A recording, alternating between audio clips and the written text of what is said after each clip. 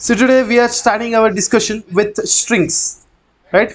Actually, this is not what I said, right? In previous video, that is in intro, I would be not using this word called string. I would have said vectors, maps, unordered maps, sets, and everything. Now, why I'm talking about string is string has many inbuilt methods, right? At least 10 I'm going to discuss now. So using this, you can you don't it reduces your code like anything. So I thought of sharing this string video, so let me share that one. So string, so let me create a string. I have STL. Now what I can do with STL? So one thing I can, let me provide some string data into it. So let me enter abcd, right? Abcd. Now I need to use, I need to check this size. So obviously you will be knowing this. So size, how to check it? So cout, let me print out the size, str.size. The size, that is size. So this will give you the size of the string. If I run, I should be getting 4, right? So now it can be done in other method, that is you can check the length. So cout, then str.length length, and right. So it will give me again 4. Now the next thing that I would that next method that I'm going to discuss is substring, that is sub str, right? You can get particular subset out of this string. It is again easy. So what I can do for that? So I can like cout, let me cout str dot sub str substring. So substring. So first of all, what you need to mention here, you need to mention you already mentioned this string, right? It is like calling a, like in classes, if you know, like calling a object, this would act as an object and you will call the method. So that is how it works. So now what I'm going to give is index. So from starting index, where this substring should start for me. So imagine I need to start from 1. After that, size of this substring, that is what I'm going to mention. So 1 is the index where you where you take the substring, that is the starting letter of your substring, and 2 represents the size of the substring what I need. So let me print this. I should get what? So BC, that is what I need to get. So I'm getting BC. Now I can use size, I already done. Now let me use swap. So swap swap. So imagine you have string 1, right? string str1, which holds the value a, b, c. Then there is again a string, let me call it as str2. So let the value be cde. So if I print this str1, then let me give some gap, then let me print str2. Then obviously it will print the data, right? endl. Now what if I use swap here? So swap, you need to swap str1 and str2. After that you need to print again str1 and str2. So it will swap the content of both these strings. So that is what it does. So let me run. So you are getting abc cde, again here cde abc, right? And the next inbuilt function that I'm going to use is replace. Replace. That means you need to replace one string. That means a part of a string can be replaced to another string. So let me explain you with that. So let me take a string. So let me call it as yes, right? S1. So let it be A, B, C, D, E, F. Then after that, string string S2. Let it be equal to A, or let me take X, Y, Z. So how to replace this? You can again call the function.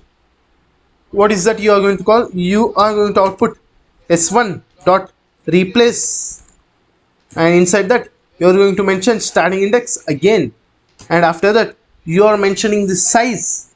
That means you need to take out. So let me explain you how it is done. So you have this string called abcd you need to, from here to here, you need to take out this character, and you need to stuff with, like, say xyz. So after that your string will become what? A xyz de, right? So starting index here is what? 1. How much character you are taking? 2. So that is what I'm going to mention second. After that I'm going to mention the string itself. After that, if I print, I will get the result. So starting from 1, after that size is 2, and then I'm going to mention the s2, that is a string itself. So let us print what I get.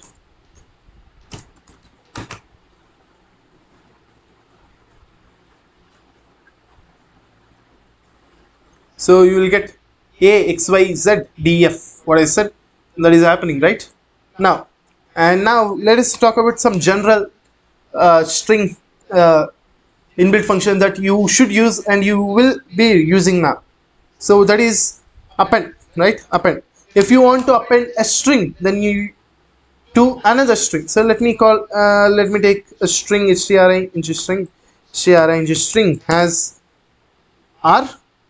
Let me give the name as abc.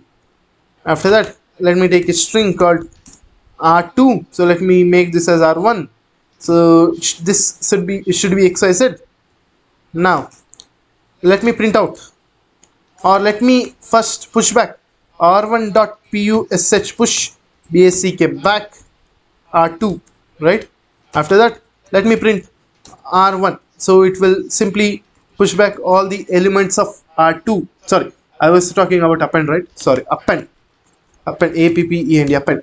So push back for characters. For append you need to do this insert. So it's abc xyz.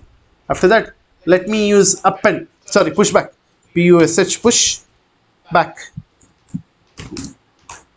So for that, let me take a string, let me call it as a.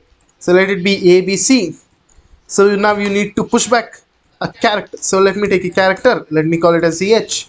Let me push back x, right? Now a dot push basic back, you need to push back ch. Either you can simply mention here itself, you don't need to create another character for that. Now if you print this, let me print this a. So your string would be looking like abcx, right? abcx. Now push, then how to delete the last element? Again, if you have pushback, then you will definitely have pop back, right? Pop back. So imagine you have a string, so let me take that string as b. So it has abc. Now I will do b dot push, sorry, pop pop back back, right? I don't pass anything, right? It is by default, it will remove your last character. So if I print, I should get ab, right?